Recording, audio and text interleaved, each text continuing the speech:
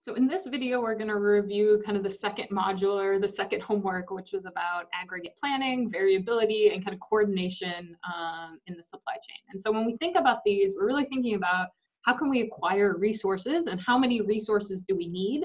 And that's really aggregate planning. So as a reminder of like, why do we need aggregate planning? Is that capacity decisions need to be planned before demand is known. And there's usually some lead time and cost in getting our needed capacity. And so if you remember back to aggregate planning models, we're typically planning 3 to 18 months in advance, and we need to understand we have an input of demand. So demand forecast is now an input, not a decision variable. But we need to meet this demand, and we need to think about how should we meet this demand? Should we meet that demand by having the proper labor, raw materials? Should we inventory? Should we outsource? Should we have overtime? And so that's what aggregate planning does. And so if you think about that as more like a formal optimization problem, what are we given? We're given the demand forecast for each period in the planning horizon. And then what do we get to determine? We get to determine how should I meet that demand, and typically why these problems are hard. If the answer was demand was always flat, you wouldn't need an optimization model. You would just say, okay, I'm going to do this. It's very obvious, it's simple. But the problem is demand is typically not flat. It changes over periods. And so we need to think about how should I best set up my resources so that I can meet this demand, but this demand that changes over time. And so you can think about, we could change production levels, we could outsource some things, we could build up inventory if that's allowed. And so those are the things we're determining in our aggregate planning model. And we determine that by usually minimizing some costs or maximizing some profit over the planning horizon.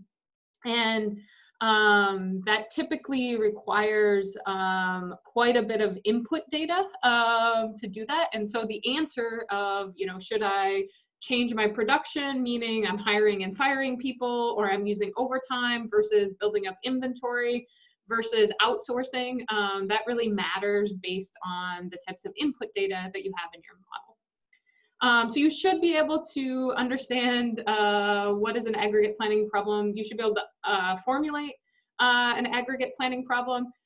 This will mainly show up in the conceptual portion of the final exam, but I could ask you, for example, a multiple choice, true or false essay question, like which of these constraints models this aspect of the problem, etc. So you should be able to do that. You should also understand the components of an optimization model. I think most people do, but just to remember, decision variables are what you get to change. So in an aggregate planning problem, that is, how much do I produce each month? How much inventory do I have at the end of each month? What's our labor force, etc. So these are the decision variables that once you hit Excel Solver to go solve, that's the values they give you.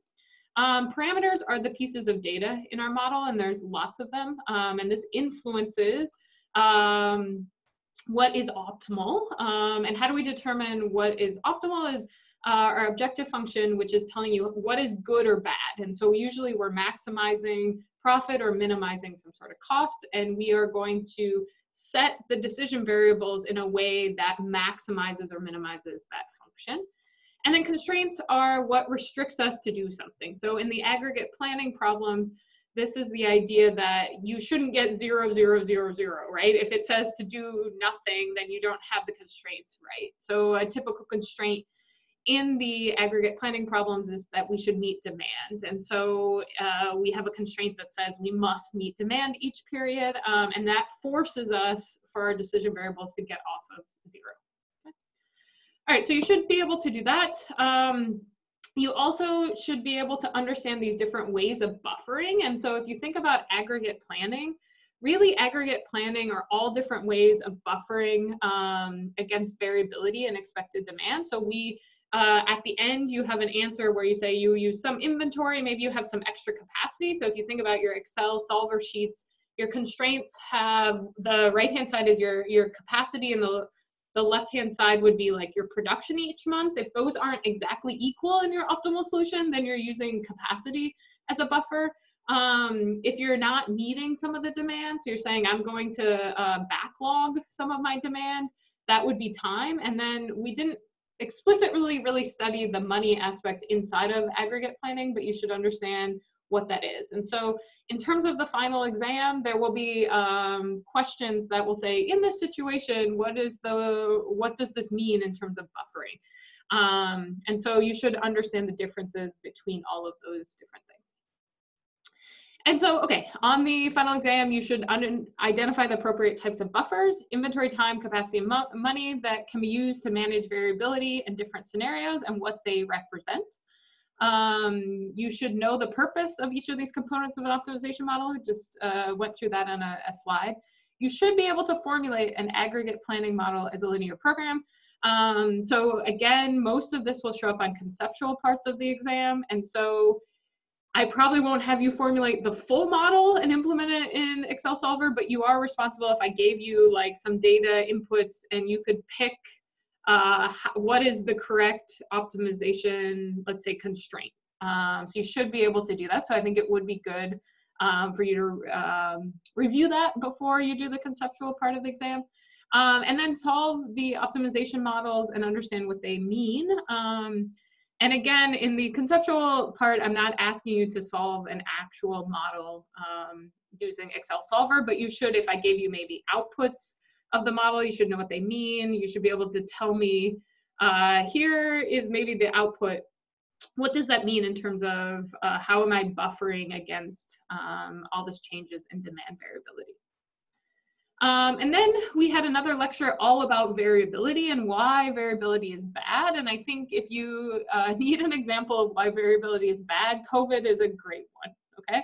And so you should understand the impact of variability on operations. And the biggest thing is, even if you have the same mean expected value, if you have more variability, our jobs as operational managers, as supply chain managers, gets harder. What that means is we either need to have more resources, which is more expensive for the same service level, or we have the same level of resources. So let's just take inventory or capacity, any of these buffers, but then we're not going to have as good of customer service. And so variability is really bad. And we are seeing that in a lot of the things going on in COVID right now. So you should understand the relationship between variability, resource utilization, waiting time, and congestion. And I have a couple slides after this to explain that and remind you about that. You should make and justify resource planning recommendations based on average requirements and variable processes. So the key thing here is that your average release rate has to be strictly less than your capacity if you have any variability in your process. So you cannot have 100% utilization of your resources if there's any variability in your process. Otherwise, it'll blow up. The system will blow up and you'll have infinite waiting times, or you'll lose people.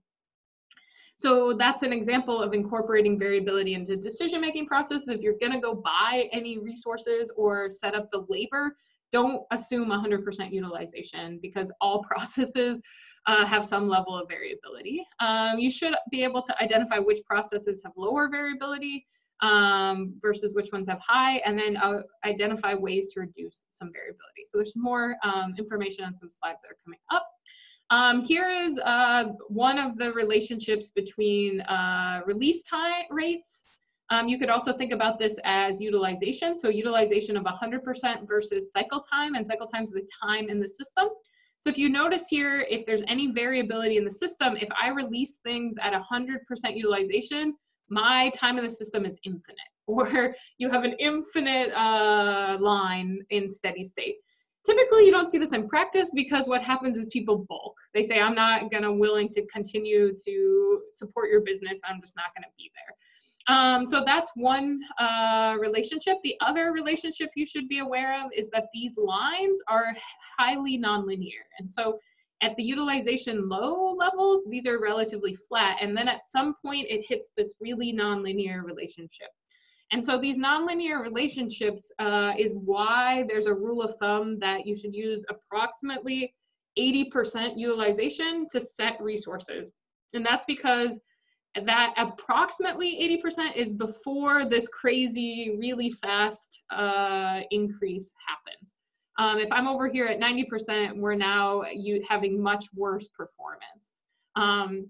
That does vary based on, what is your variability levels, what is the cost of waiting versus cost of resources, etc. So that's why 80% is a rule of thumb, but you should understand that. And then the other thing you should understand is that if you have lower variability, you are able to do better than if you have higher variability. And so what does that mean? If you say, okay, I want an average cycle time of at most 4 hours. If I have high variability, I have to have a 70% utilization of my resources. But if I have lower variability, I can get almost to 90%.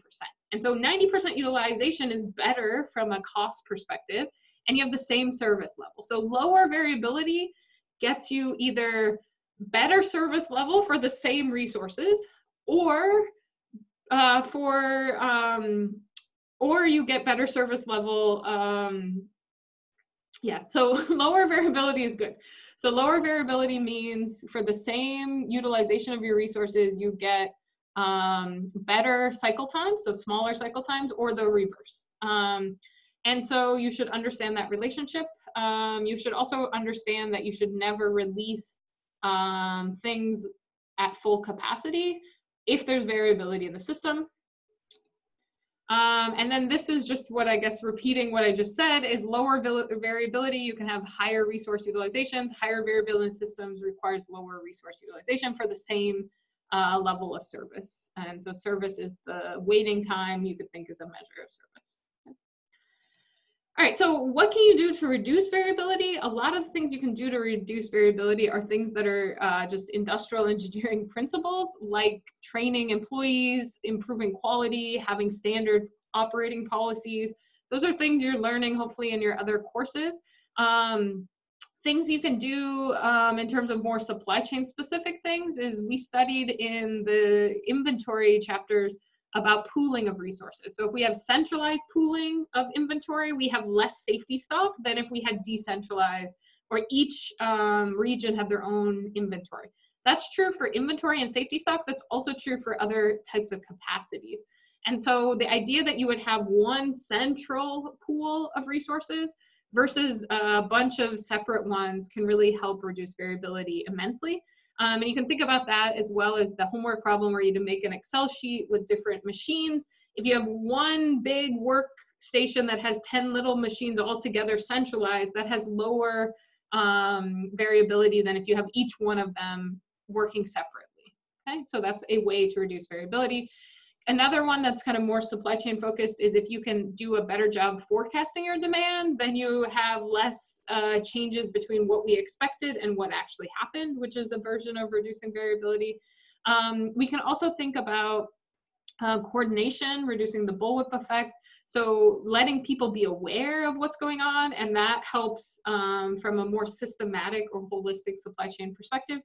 And preventative maintenance is another one, because if you're basically, remember from the machine, if it's down small little instances versus one really big one, that has less variability. And so preventative maintenance is a way to do that. And so another kind of reminder is we first studied variability and then we studied inventory. And so I think a way to think about connecting these topics is when you think about calculating safety stock, this is really an example of how variability impacts buffering. And so here we're doing inventory as our buffer, but you can think about this a little bit more general, is that as your standard deviation of lead time demand, that's variability goes up, your safety stock goes up, right? And so this is an example of how we quantified that later on in the class. And I would like you to think about bringing that topics back into variability and hopefully allowing you to think through that.